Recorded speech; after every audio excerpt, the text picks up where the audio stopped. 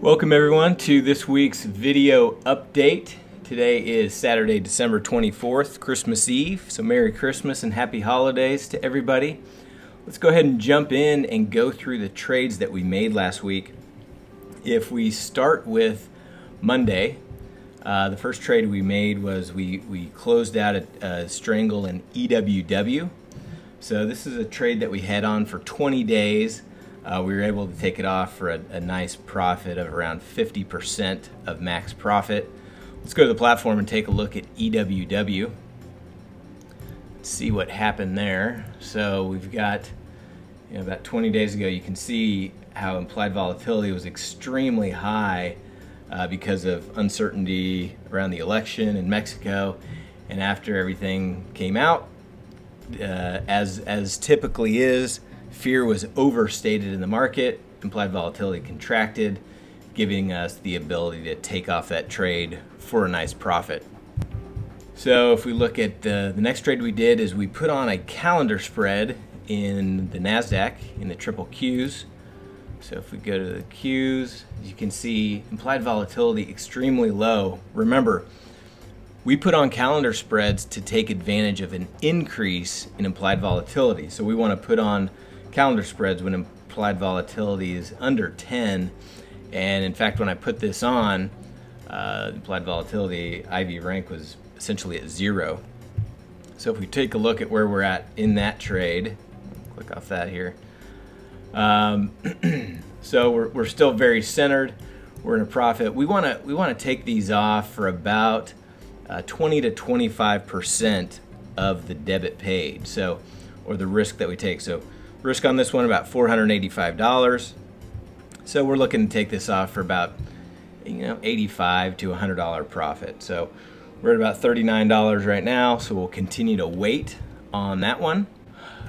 We sold an iron condor in GLD, and this was a opening / adjusting trade. So we're collecting more credit, widening our break even. So if we take a look at GLD, this is the iron condor that we just put on, the one I just mentioned.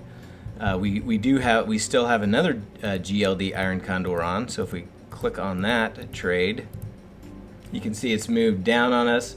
So we're right here, still in the profit, but I wanted to layer on another iron condor, so we're simply widening out our break evens. We're bringing it out here. So we've got two separate GLD iron condors on. And implied volatility for GLD still around 36, not bad. We had a good contraction. I was hoping to take that off.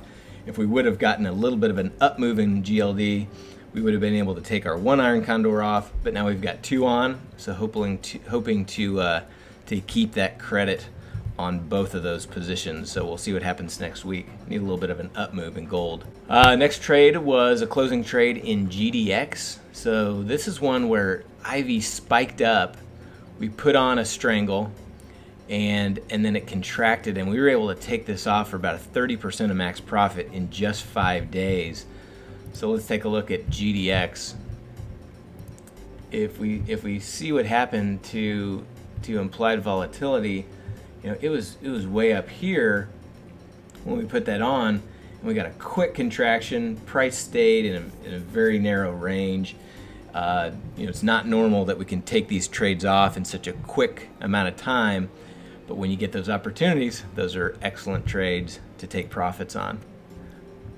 So let's go to the next trade. By the way, you see all these unsubscribed test posts.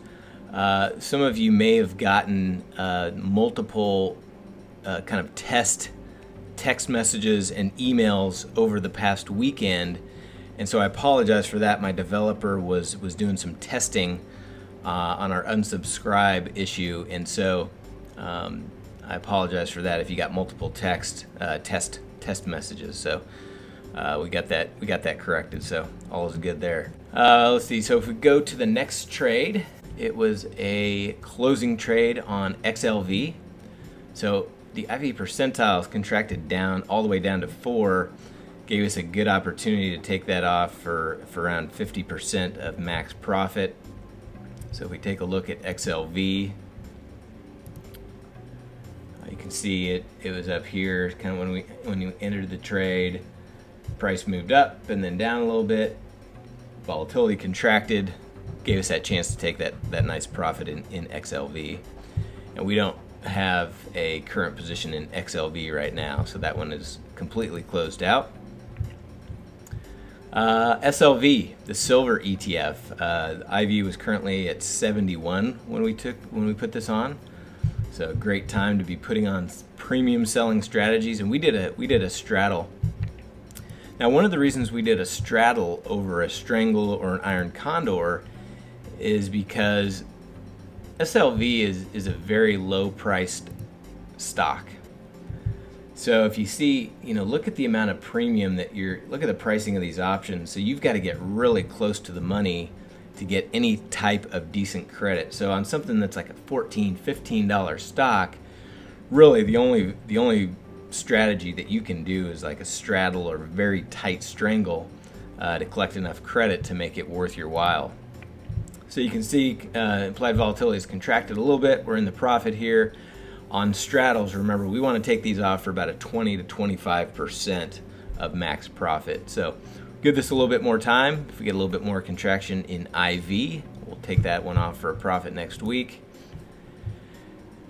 XLU, closing trade in XLU. So this one, we made a quick 30% of max profit in about 8 days.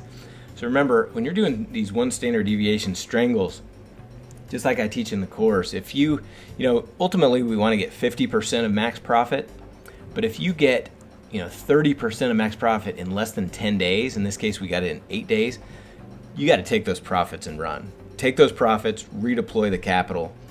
Now we still have another very tight strangle that had been adjusted at 46 and 47, so let's take a look at that.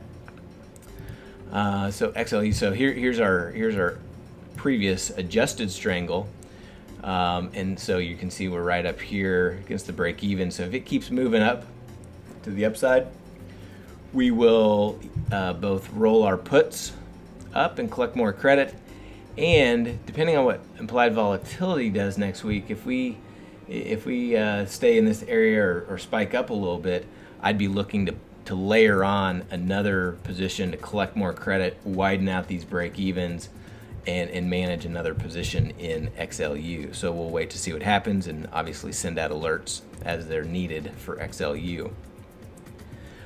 Natural gas. So in this one we opened another strangle, added more credit.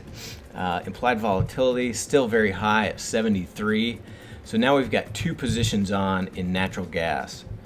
So we've got our original position, which was an adjusted strangle that we rolled from January to February last week. So we're still fairly centered, just looking for a contraction in IV and price to kind of stay in this range, and we'll continue to monitor that. But because of the high IV, we wanted to add another position on, and so we added another strangle. You can see we're in good profit here, up about $275. Not enough to take it off yet. We want some more profit in that one, so we'll continue to wait and manage natural gas. And then on the 22nd, we put on an iron condor in Lulu, which is Lululemon. So for all you men out there with your yoga pants, this one's for you. IV was currently at 63, so just taking advantage of that high IV. Now, one question I got from several members was, hey, Lulu's not on the watch list for iron condors. Why did you decide to put this trade on? And the reason is, from time to time, different symbols will become more liquid. There'll be more activity. So if you look at Lulu and you go to the right kind of the at the money strikes, I mean, look how tight these bids. And in fact, when I put this on, the spreads were only 1 or 2 cents. You can see they're about 4 cents now. When I put that on, the spreads were extremely tight. There's a lot of liquidity. You can see the open interest on both the calls and the puts. And so if that's the case, I mean, that's what we're looking for. So if this continues to stay as liquid as it is right now, I'll probably add this to my permanent watch list. But in this case, it ends up being it's a great trading vehicle right now because of all the activity. And so we're still very centered, a little bit in the profit, pretty much at a break even at this point. So we'll continue to wait. You can see, after earnings, implied volatility got crushed a little bit, but look, it's still at 64. So it's still staying high enough to give us the opportunity to, where the options are expensive enough to sell some premium in Lulu. So there's obviously some uncertainty around Lulu, which obviously is what causes those options to be more expensive. So we'll continue to monitor that. And that's why in this kind of situation, I wouldn't put on an undefined risk. I wouldn't put on a strangle or a straddle. I'm going to put on an iron condor, which has this defined risk. I'll put on strangles and straddles all day long in commodities and futures and indexes and ETFs, because they don't really have much of a chance of going to zero, where a stock, if there's something crazy happens, they can, a stock can go to zero. So we want to define that risk, and so that's the way I like to trade those. Define your risk on stocks, and you can use a better probability of success, like a strangle or a straddle, on ETFs and futures. So let's see, going on to the next trade in bonds. Had a nice trade in bonds. We were actually in this for 24 days, but we were able to finally wait it off and take it off for 50% of max profit. So if we look to see what happened in IV and bonds, and remember, the bonds are not going to give you, ZB is not going to give you an accurate reading on the implied volatility, so you've got to use the ETF TLT. And so as you can see, bonds have just been grinding lower and lower and lower, so we've been in the lower range of our strangle for the last 24 days straight, but we just got a tiny pop up and gave us a chance to take that off for 50% of max profit. So it's just a little bit of a waiting game, but we ended up benefiting from doing so. Then in IWM, we closed out our iron condor for a nice profit in 10 days. This was again part of one of our adjusting trades. Last cycle we ended up having we had a losing position in IWM, but again, you keep putting these trades on, collecting more credit, taking off those trades for profit, and you'll get back to that point. So IV is currently at 14, so I didn't want to put on any more trades in IWM. If we get a pop in IV next week, we'll look to add a position in IWM. That's one of the symbols that we almost always want to have a position on because it's so liquid, so easy to get in and out of, in such a good trading vehicle. And then TLT, we had an opening trade, so we sold an iron condor out in the Feb cycle. IV is currently at 54, so good time to sell some premium. So if we take a look at our TLT, so here's the position. So here's our January position. We have an iron condor, and it's got enough profit that we want to take this off. I was trying to get filled on this trade both Thursday and Friday, but just did not get filled at the price that I wanted. So we'll give it a couple extra days of theta decay over the weekend, and hopefully, unless bonds make some crazy move over the weekend, we'll take this off for a nice profit on Monday. And because the IV is over 50, we went ahead and put on another iron condor in the February cycle, and as you can see, we just put that on, so we're right centered, and so we'll wait to see what happens in TLT for that one. Next trade, XLF. Closing trade, so we took that off for a nice profit in just 11 days, about a 30%, about 20 to 25% of max profit. Remember, this is a straddle, so we take it off for 20 to 25% of max profit. Now we've got another straddle that we are still holding in XLF, so let's take a look at that. So we have this 22 straddle. We also had a 24 straddle that was centered right around where price is. Price stayed right there, so we took that off for a profit, so we were still holding this 22. Now what we'll do next week is we will probably both. We'll roll the puts up closer to price to collect more credit, and if we get a pop in IV, I'd look to put on another trade. So another straddle or another strangle, more centered around price to collect more credit and just continue to work this position into total profit. Let's see. So, and then the last trade we made was in XRT. So we sold a strangle in XRT, IV at 67. So a good opportunity to sell premium in XRT. So you can see it's still very centered. We'll continue to monitor and manage that. So, I mean, look at this spike in IV. I mean, giving us the opportunity to put that trade on in XRT. So what caused that? Well, XRT is the retail ETF. Well, what's going on in retail right now? There's uncertainty because it's the holiday season, and when they come in and report the numbers on holiday sales, that's what's creating this uncertainty. You know, look, leading up to the holidays, look what happened. IV's been fairly high. And then once the numbers come out, most likely implied volatility will contract, giving us a chance to take profit, assuming there's not too huge of a move in the overall underlying ETF. So just giving you a little background insight on kind of the philosophy of implied volatility and why it spikes and contracts and so forth. So we'll keep an eye on that. So let's take a look at some of our other positions. In oil, the /CL, we've got this adjusted strangle. We've adjusted twice. We ended up having to go inverted, meaning the puts are now up here at 52. They're higher than our calls because oil has continued to move higher and higher and higher. So I want to put on another strangle more centered around price to help manage and widen out these break evens. The problem is, look at where IV rank and IV percentile are. They're at 0 and 1, so extremely low. I'm not going to put on another premium selling strategy when implied volatility is that low. If we get a little bit of a pop, even up to 20, I would look to add another adjusting position onto this one. But IV rank is just too low to do it right now. So we'll continue to monitor and manage this. If price continues to move up, we'll continue to roll our puts, continue to roll our untested side up, collect more credit. And if we get a move down in oil back into our range, we'll continue to just wait and collect that theta. I already went over natural gas, bonds. We've got a iron condor still in soybeans. So if we take a look at, you know, price has moved down in soybeans, so it hasn't crossed our break even yet, but it's pretty close.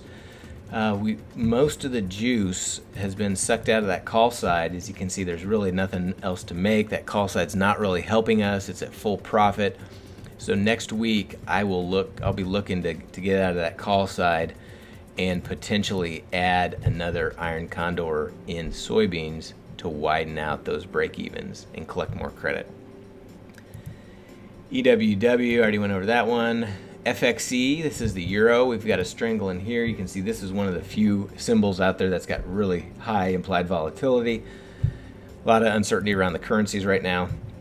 So giving us a good opportunity to sell premium. So we're in the profit there, not enough to take it off yet. FXY, this is a triangle that we had adjusted adjusted to the point where now it's essentially a straddle where both strikes are at 83. So we'll continue to wait and let that theta decay. I was looking to put on another strangle to kind of widen out those break evens for FXY, but you know, IV was just kind of too low. Now we've got to spike up to 38. That's good enough to adjust with. If it stays around that area, goes a little bit higher next week, we'll add on another position in FXY. GDX, went over to that one. We took off a profitable position. We've still got the 21, 22 adjusted strangle in here. We're in the profit, but we need a little bit of a move up to take that one off. GDX, to put on another position on here, you see implied volatility it's just too low, so I'm not interested in doing that unless we get a spike in implied volatility. GLD, we went over. Goldman Sachs, those are money flow trades, but so let's take a look. So we've still got this iron condor in Goldman Sachs that we've had on for a couple weeks. We put that on when implied volatility was high, Price did move up on us and then it stayed pretty stagnant. We've got that contraction, so we simply need a little bit more contraction in implied volatility and or a potential small move down to take that one off for a profit. Let's see, QQQ, we went over that one. With SLV, we've got a straddle there, I mentioned that one. SPX, we've got this double calendar. So originally we had on this calendar, price moved up past our break even. So as I teach in my calendar course, you add another calendar to the side that the price is moving. So I added another calendar here. So now price is still in our range. We've got this double calendar. We need a move down and an increase in implied volatility to make a profit in SPX. SPY, we're in good profit here in our iron condor. We simply need a little bit of a move down, a little bit of a contraction in IV, and we'll take this one off for about a 40% of max profit. Hopefully do that early next week. TLT, already went over that one. XLF, already went over that one. XLU went over that one. XLV, nothing there. And XRT, we've gone over that. So hope that helps. If you have any questions, please post them in the forum on the website. And we'll be looking forward to making some more good trades next week. Happy trading and have a great holiday. Talk to you next week.